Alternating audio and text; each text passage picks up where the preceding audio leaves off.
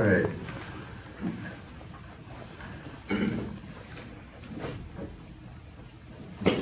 Great, so you should have a handout, and see if I get through the handout. I want to thank the Ohio State University and the Ohio State University at Marion for not just giving me a job, but giving me a home over the last 10 years. It's really been a pleasure to be here. So thank you very much, and thanks for your nice comments. All right, so about a year and a half ago, I published a book called Replacing Truth. And in that book, I carried out the following project. I tried to make sense of the liar paradox, which is about 2,300-year-old paradox associated with truth, and a bunch of other terrible paradoxes that we've discovered since then. And the view that I developed is that these paradoxes are symptoms of an underlying defect in the concept itself. So it's not that we're making some trivial mistake or some kind of problem in our reasoning or some faulty assumption. It's that the concept of truth itself is to blame for these paradoxes that we've found ourselves in for a very long time now. So the second half of the project is to replace the concept of truth. Say this is a defective concept and there are certain jobs that it's not very good for, and replace it with a team of concepts, a pair of concepts that together can do its job without giving us any of the paradoxes, without giving us these problems. So the job that I really focus on is explaining the meanings or contents of natural language sentences by way of natural language semantics. And that's a very popular form that attributes truth conditions to sentences of natural languages. Now, the paradoxes that truth generates means that it can't do that job very well at all. Anytime you try to use truth to give a semantics for a natural language like English, or really any expressively rich language at all, you end up contradicting yourself. You end up saying things that are inconsistent. And it's the paradoxes that force this upon you. All right, so the replacement concepts, which I call ascending truth and descending truth, can do this job perfectly. And the resulting theory agrees with truth conditional semantics as a special case everywhere. The latter provides coherent results. So it's a lot like anytime you have an advance in science, you want the successor theory to do everything that the earlier theory did and solve some extra problems as well.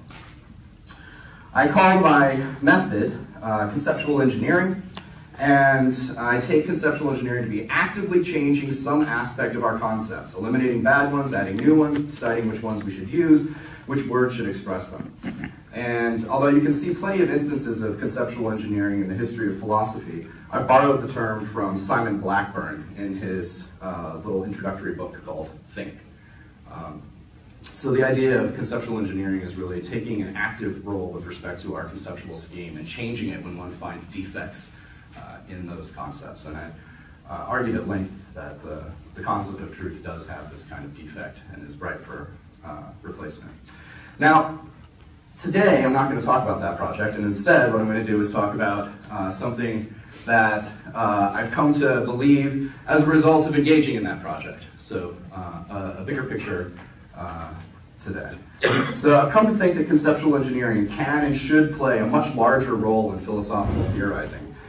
Indeed, I've come to think that most, if not all, commonly discussed philosophical concepts are inconsistent. Some in the way that truth is inconsistent, others in more subtle ways, some based on the way they interact with one another, others just by themselves. As such, I've come to think that philosophy is, for the most part, the study of what have turned out to be inconsistent concepts.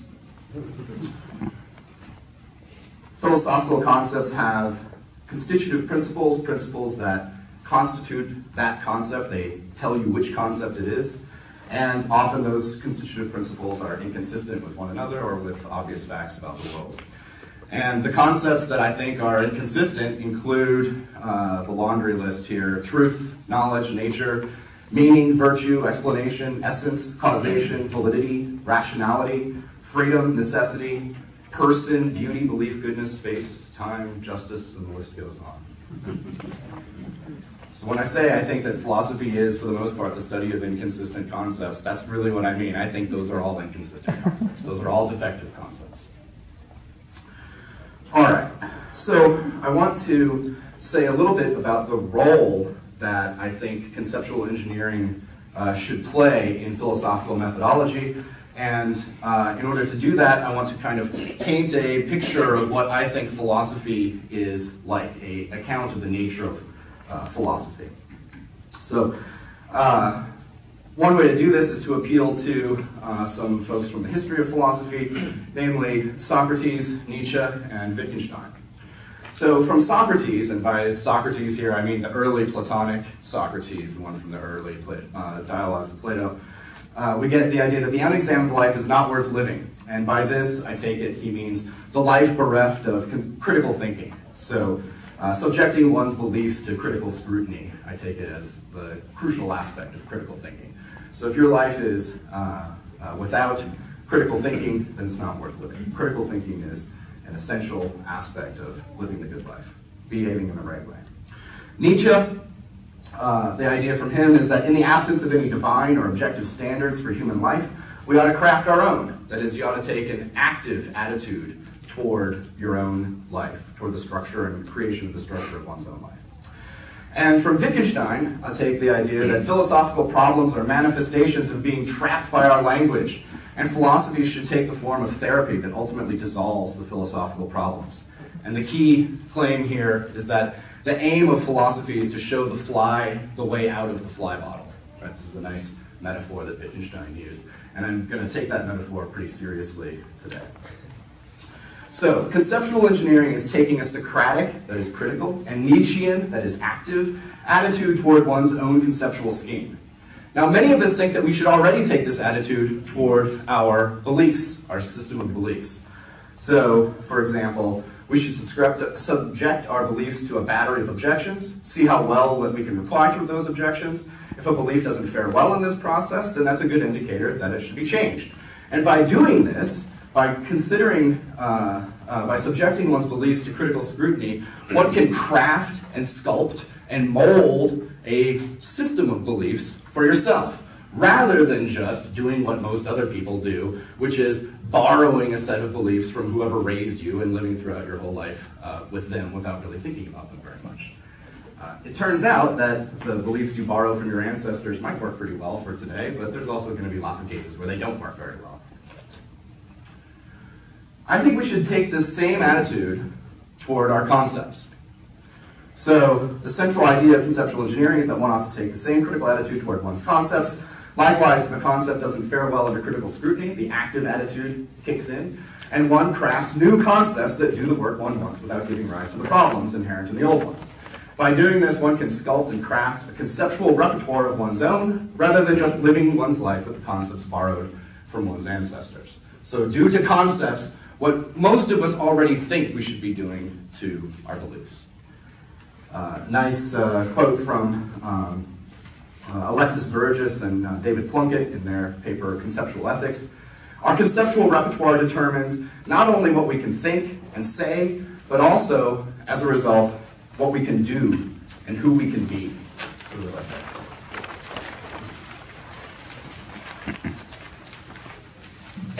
So I see conceptual engineering as being in the process, or in the service of an overarching therapeutic program in the spirit of Wittgenstein. However, Wittgenstein's infamous conservatism, that the philosophy should leave everything as it is, has no part in this project at all. I think some things are not fine as they are. Our beliefs are not fine. Our concepts are not fine. But we can make them better. And a radical therapeutic program does share Wittgenstein's methodology as the goal, showing the fly the way out of the fly bottle. So how can conceptual engineering help with this? Consider the thesis that philosophy is the study of what turned out to be inconsistent concepts. Put this idea into a Wittgensteinian program, and you get the following picture.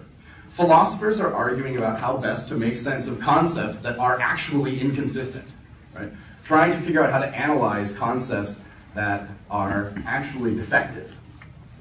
The arguments consist, that is the arguments that typically in philosophy, consist in privileging certain constitutive principles here and others there, but ultimately the debates rarely make discernible progress because the concepts being analyzed and the concepts used to conduct the debate are defective. That's one reason that philosophers end up dealing with so many paradoxes and conceptual puzzles. It seems like that's our whole job, is dealing with paradoxes and conceptual puzzles, right? That's the fly model. That's where you are and where I am. Now, how do we escape? For the past 400 years, philosophy has been shrinking. That's a sociological fact. Physics, geology, chemistry, economics, biology, anthropology, sociology, meteorology, psychology, linguistics, computer science, cognitive science. Those subject matters were all part of philosophy in 1600, a mere 400 years ago. And we're talking about a discipline that has a 2,600-year history. 400 years in 2,600 years is nothing. As scientific revolution ground on, more and more sciences were born, and this process is essentially philosophy outsourcing its subject matter as something new, as sciences. The process is rather complicated, but the most important part of it is getting straight on the right concepts to use, and that subject matter then gets brought under scientific methodology. Ultimately, what I'm calling the radical therapeutic program, showing the fly the way out of the fly bottle, is taking an active role in this outsourcing process, pushing it faster and faster. You identify conceptual defects, that's the Socratic idea. You craft new concepts to avoid the old defects, that's the Nietzschean idea, with an eye toward preparing the philosophical subject matter for outsourcing as a science. The ultimate goal of the process is the potential end of philosophy. Escape for the fly. The end of philosophy is merely potential because it's likely that our new technologies will give us new inconsistent concepts that are philosophically significant, and these will need to get sorted out as well. So it's not obvious that our stock of defective concepts is ever going to effectively decrease. It really depends on how much conceptual engineering occurs. Speeding it up is really up to us, philosophers. The speed with which we get new defective concepts is mostly not up to us. People just make them up as they're needed or wanted. Nevertheless, you can envision a world where we've succeeded in making philosophy evaporate. But sometime after that, it shows up again with new philosophically significant defective concepts. And after that, philosophy might break out during especially rapid technological or social growth, kind of like acne. All right, so that's the idea. What I've called a radical therapeutic program, a kind of call for a way of doing away with philosophy. Now, the scientific element in this radical therapeutic program I call metrological naturalism, and it's separable from the conceptual engineering element. However, the two go together well. Metrological naturalism is more successful with consistent concepts, and in order to do conceptual engineering well, we need to know what kinds of replacement concepts to aim for. One might even say that metrological naturalism without conceptual engineering is empty, and conceptual engineering without metrological naturalism is blind. Contrast this radical therapeutic program that I've just outlined for you with the most prominent methodology in contemporary philosophy, the Canberra plan, which owes much to David Lewis. According to Lewis's methodology, one begins by assembling the platitudes for a philosophical term, and then you try to figure out what real, relatively fundamental thing they might describe. If the platitudes are inconsistent, well, you just try to make a weighted majority of them true, try to figure out what comes best to satisfying them, and then that's what the philosophical term designates. That's it, right? Once you've done that, it's Mother time, you're done. So the methodology is static, it has nothing to do with change or improvement, and indeed, David Lewis writes, quote, "One comes to philosophy already endowed with a stock of opinions. It is not the business of philosophy either to undermine or to justify these pre-existing opinions to any great extent, but only to try to discover ways of expanding them into an orderly system." I think it's hard to be more wrong than that. So, there are several conceptual engineering projects already in philosophy, and I want to lay out two of them. One is an amelioration project, so named by Sally Haslinger. She says that we need to change various key terms, especially terms associated with gender and race, for social justice reasons. For example, Woman, the word woman, is currently expressed as a concept like adult human female. But Hasslinger argues that woman is used primarily to subordinate people based on their stereotypical female characteristics. So she suggests that the word woman should instead be used to express something like the concept, a person subordinated based on stereotypical female characteristics. Change the meaning of the word woman. And by doing that, the goal is to fight that subordination by making it explicit, right, in the concept expressed by woman. Rather than having it be kind of underground, having it be something implicit, you make the subordination explicit so that it is something that is right there in front of your face when you're doing it, and you can then, if you're using the word woman in this new way, you can have as your goal the elimination of women, the elimination of people who are subordinated by appeal to their stereotypical female characteristics. All right. So that is obviously a conceptual engineering project, and it's a project that I think you can see major similarities between her project and mine. Another one, there's conceptual engineering projects in contemporary metaphysics. So for example, the development of grounding and fundamentality to replace modal notions in Ted Sider's concept of structure as a generalization of Lewis's naturalness. But one particular concerns the idea that some or all metaphysical disputes are pointless. So metaphysics has come under a number of criticisms lately, and one of those major criticisms is that anytime you're engaged in an argument about, say, how many things there are, right? Is there one thing or are there multiple things because you're counting its parts also? Then really the two people engaged in that dispute are actually just talking past one another, right? The dispute is a merely verbal dispute, not worth engaging in. Now, those who advocate this position called metaphysical deflationists have some sophisticated tools with which to formally defend this criticism. And probably the most well-known is called quantifier variance. There's multiple equally good interpretations of what people mean by the existential quantifier there is involved in formulating these metaphysical questions. So those engaged in the ontological disputes, the metaphysicians, are simply talking past one another according to this criticism.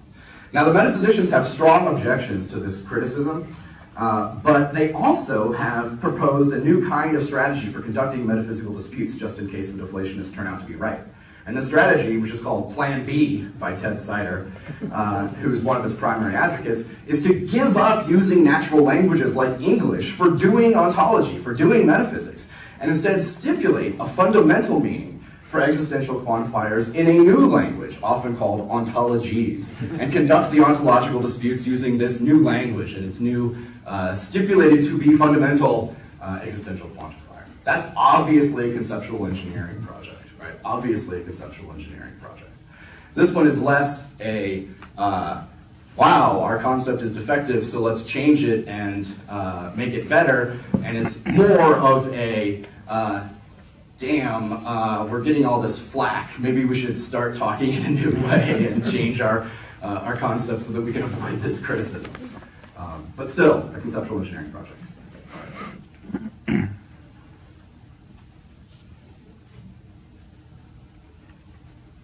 Metrological naturalism. So I said there's two aspects to this radical therapeutic program. There's conceptual engineering and metrological naturalism. So let me talk a little bit about metrological naturalism. It's that in the dimension, so metrological naturalism is a kind of methodological naturalism, which is a not very popular philosophical methodology these days. There are several folks out there who are engaged in this, but not a whole lot. Methodological naturalism is the following. In the dimension of describing and explaining the world, science is the measure of all things.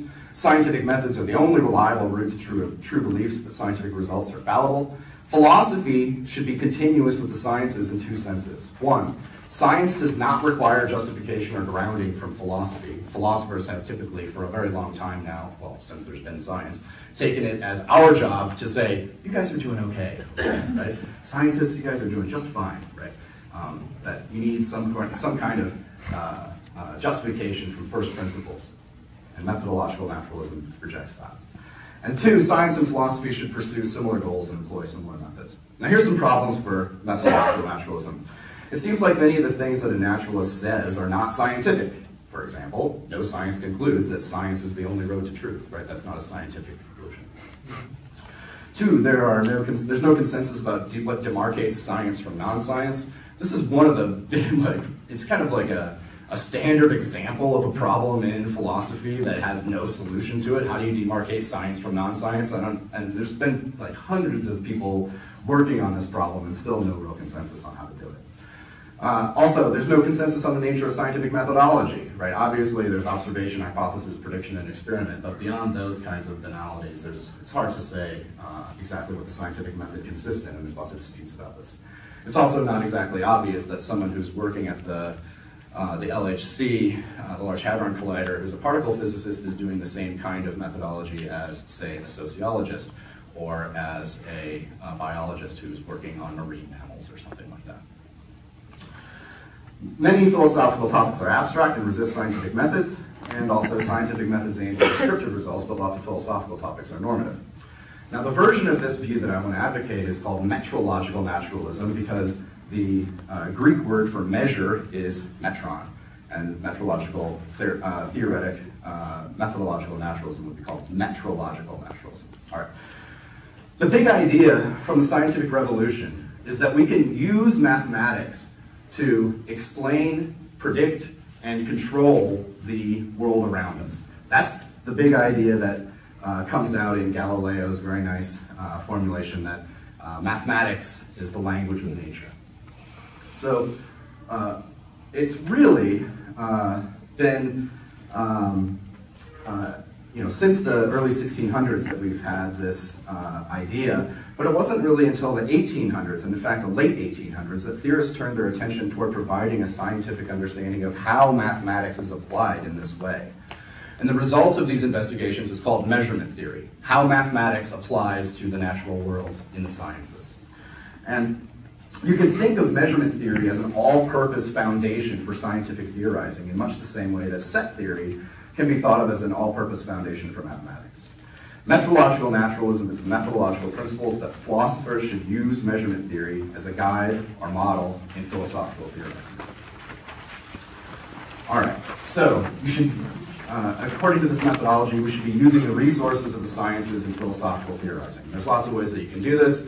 Let me just briefly say three of them. One, cast your philosophical theories of X, or X is whatever philosophical concept you want to be thinking about, as measurement systems. And there's an entire literature on how to construct measurement systems.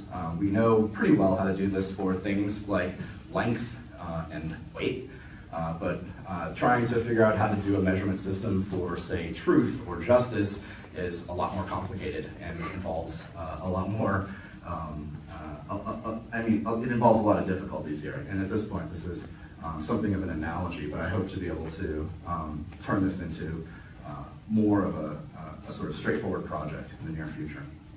Two, focus on semantic theories of philosophical locutions rather than trying to analyze philosophical concepts. Right? Philosophers still, since the early 20th century, and, the whole 20th century and still into the 21st century, we have philosophers who are trying to analyze concepts. We just had 4 job talks in the philosophy department, and several of them were philosophical analysis projects where the person's trying to put forward a philosophical analysis of a concept. I think the last one was on authoritative obligation, right? What's an analysis of that? And nobody blinks an eye or says anything about that, right? I mean, it's not like that person got a hand saying, "Isn't that totally bankrupt?" Right? That didn't happen. Right? That's because philosophical or conceptual analysis is still an extremely popular method in philosophy. I think that instead of doing a philosophical analysis or a conceptual analysis, we should be focused on semantics for philosophical terms, because doing the semantics for philosophical terms can often cut through a lot of unnecessary assumptions that I think cause a lot of problems in debates. One example here would be reasons, which is a project that I'm engaged in with Brian Weaver right now. So getting straight on the semantics for reasons locutions can help tremendously in assessing traditional philosophical debates about reasons. For example, the debate between factualists who say that reasons are facts and mentalists who say reasons are mental states. Right? The semantics actually, I think, exposes that debate as not very substantive. And 3, utilize the tools of measurement theory for answering philosophical questions. I want to skip through the rest of the bit on methodological naturalism and get down to the ending so that there's some time for Q&A. So far, I've laid out a radical therapeutic vision of what philosophy is all about. I've talked about conceptual engineering as one aspect of a proper philosophical methodology. We should take an active role toward altering and improving our conceptual scheme is really the big idea there. And then I've also advocated a scientific element toward, or a scientific element in this philosophical methodology that I've called methodological naturalism. And I've talked a little bit about the aspects of each of those two parts. Now I want to finish by offering a note of caution and say, this isn't, don't think of conceptual engineering as a sort of anything goes kind of project. Actually, one of the big things that I think needs to be explored is the extent to which there are important constraints on conceptual engineering, how we can justify changes in our conceptual scheme. So consider the following. Here I'm not speaking in my own voice, I'm speaking in the voice of somebody that you should imagine making this argument, and then we'll think about this argument and whether it's any good. Right, so it's inset. The pro-choice position and the anti-infanticide position are the right ones to have with respect to abortion and infanticide. Assume that these are my practical commitments. Furthermore, when I reflect on the nature of time, I find myself committed to the idea that I do not have temporal parts. That is, I don't have parts that are separated in time, where I have one part of me right now, and then another part of me in a moment, and then another part of me a few minutes later. Instead, I'm wholly present metaphysically at every moment. Right? That view is called endurantism. It's a view on the nature of time and the nature of change and persistence. And so that means I'm an endurantist, and presumably I'm an endurantist about a zygote infant, which is the thing that's wholly present throughout the change from having no rights as a zygote to having rights as an infant. Remember my initial position here. So far, so good. But now I start thinking about metaethics, and I start thinking about theories of justice, and I arrive at the plausible view that rights are properties had by objects, and that judicial locutions denote these properties. So I'm going to reject some kind of anti-realism about justice locutions, things like rights. Okay, so I'm going to be a realist about rights locutions. And now that I think about it a bit more, I find it difficult to believe that having rights is not an intrinsic property of some entity. So now I've got a problem. How can a single thing be intrinsically killable at one time as a zygote, and then not intrinsically killable later on as an infant? Now I need to think hard about which concepts of time, persistence, and justice I should use given my commitments to a pro-choice anti-infanticide position. Is this a good reason to revise my concepts of time, concepts of rights, and concepts of persistence or associated concepts of justice? I'm not attributing this project to Hasslinger or to anybody else, so I'm just trying to think through the kinds of conditions that one might want on an acceptable conceptual engineering project. So here's one way to think about it. I surely have a reason to change my concepts in this way, but it's the wrong kind of reason. And there's a large philosophical literature on the wrong kinds of reasons. And I think that it might be applicable here. Here's how. My reason for changing what concept I express by one of these terms is not a reason to think that the new concept is a good one. Right? Instead, it's just a reason to change the concept. It's not a reason to think that the new one is valuable or the right one for the job. All right, so as such, I'm somewhat uneasy about more than somewhat uneasy, about the conceptual engineering project that might be inspired by the inset argument there. All right, so I'm not going to say more about the example. I do think that conceptual engineering requires a lot of thought to decide on which kinds of conceptual engineering projects are legitimate and should be pursued, and which kinds of conceptual engineering projects are wrong-headed and should be ignored or what have you. So I think I'll leave it. Thanks so much.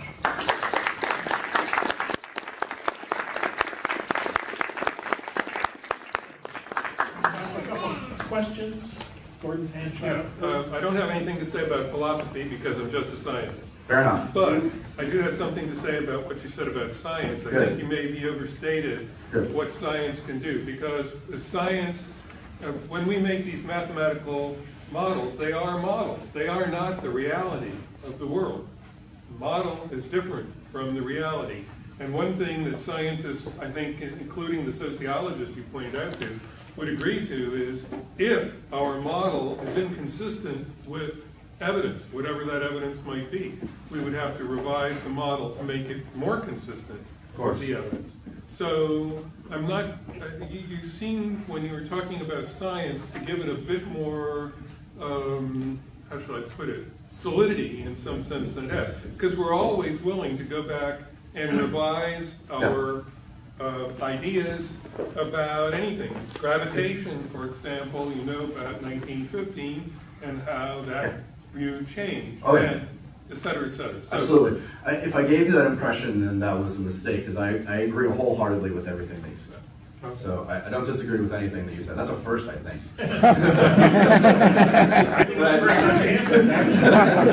But no, I agree 100% with what you said, and the goal then would be to get continue this sort of what I call the outsourcing process, where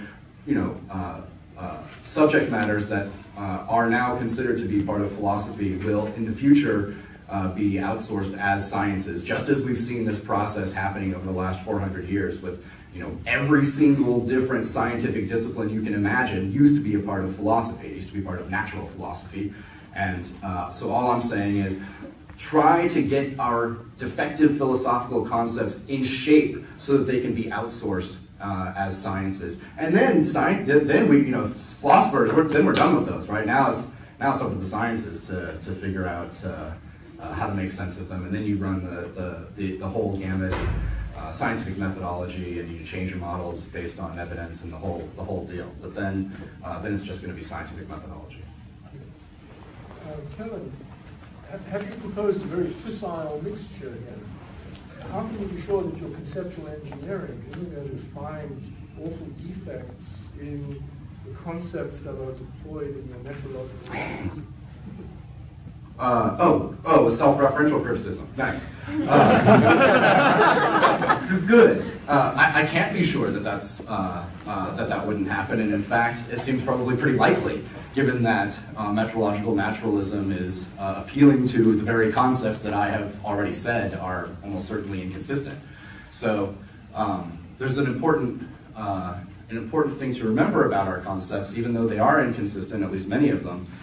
They're still often useful in lots of cases. For example, the example that I use throughout the book as an analogy is the concept of mass as it occurs in classical Newtonian mechanics. And mass, I think, is an inconsistent concept, but it's still extraordinarily useful. We use it for all kinds of things, from building houses to putting robots on comets. And think about how insane it would be to use general relativity to, say, build a bridge.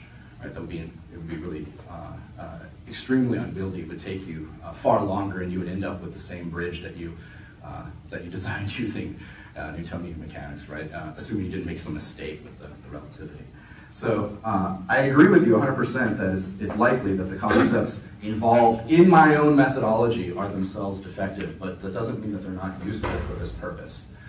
The defect, when you go to replace a concept, you try to figure out whether the defect in that concept actually impedes its utility. And if it does, that's when you want to replace it. So if I were to be shown conclusively that one of the concepts involved in my own methodology had a defect, and that defect was impeding its utility in my methodology, then I would be more than happy to replace it.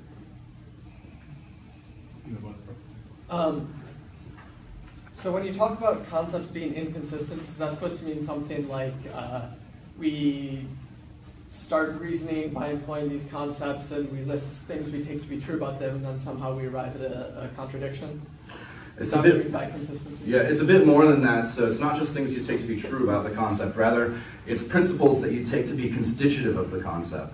And I think it's very important to get straight on what constitutive principles are. As I'm sure you know, that there are lots of philosophers who are skeptical of the whole idea of constitutive principles for our concepts.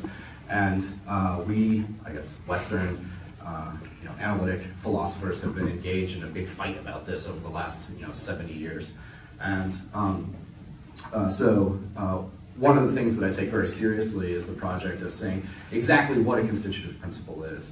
And this, when you identify the constitutive principles for your concepts and then recognize that they're inconsistent either in themselves or with established claims about the world or with other constitutive principles for other concepts, that's when you've got the inconsistency. And so it seems like you're going to run into a problem of holism where you have to deploy other concepts Yes. to arrive at the contradiction Yes. and the inconsistency. Yes, So so how do where you do you pin decide the which blame? concept to engineer? Yeah, where do you pin the blame? I think that what you should do in those kinds of cases, and you find these kinds of cases even in the truth literature, right? So for people who are engaged in discussion of the paradoxes, there are those of us who think that we should blame truth, right? And then there are those of us who think we should blame logic, right? It's that our logic is the problem. And so when you reason yourself to a contradiction in the liar paradox, it's the logic that's at fault, not the concept of truth. So there is already this trade-off that you're, or this kind of conundrum that you described in the early project, in Replacing Truth. How do you decide? Well, I think that there are ways of deciding, and for the most part, I use something like pragmatic cost-benefit analysis to do that. What's the cost of changing our entire logic for our entire natural language versus the cost of changing our concept of truth? Right? The cost of changing the logic is dramatically higher. The cost of changing the concept of truth is much lower. So it makes better sense to pin the blame on the concept of truth. I think there are more, I think that's a short answer to the question. I think there are more subtle answers that don't appeal to cost-benefit trade-offs, but they're tricky. And then you can always come back and say, well, the concepts involved in those reasonings aren't effective. Guilty as charged. I mean, we're swimming in a sea of inconsistent concepts, and you just kind of keep your head above water as best you can. Two more. We got one way in the back. Oh, I guess my question was similar to Neil's, except it didn't appeal to like the metrological approach. It's just the injunction that we have to kind of take an active role in revising our concept. And surely one of the confused notions is that of agency and action. Yeah, and so surely. I don't even understand how we're supposed to, what exactly you're demanding of us, right? If the very notion of agency is, hopelessly confused. Good. Just in a nutshell, figure out its job, figure out the defects, and figure out whether the defects impede that job, it performing that job. And if it does, then that's right for replacement. And then the big question is, what do you replace it with? And there, you try out a whole bunch of stuff and see what works and what doesn't work, really. Or you make stuff up and you get lucky, who knows? But I don't think that there's some sort of algorithm for, that you can kind of plug agency or some other, necessity or validity or whatever and, crank out your replacements or anything like that. I think coming up with replacements is much more of an art, and it takes a lot of, banging your head against the wall, something like that. Get one more over here. So I'm trying to figure out what counts as a good concept. Yeah.